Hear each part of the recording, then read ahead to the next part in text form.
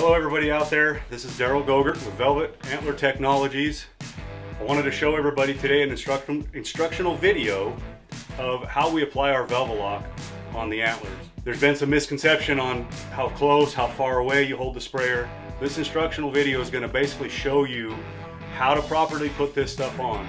The product has to come in contact with the membrane on the antler itself. And we'll start at the tips of these antlers and we're going to soak them. You want to get close as you can to the antler to let that product penetrate through those hairs and into that membrane. You can actually see the rundown. You'll see the rundown of the product coming off of the antler.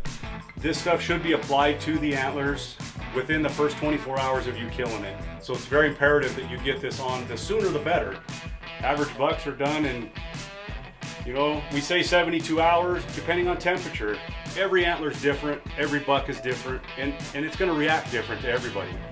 This stuff, it will make the velvet set on your antler buck. Pretty much that's the size of it. That's how you apply VelvaLok, that's how it goes on.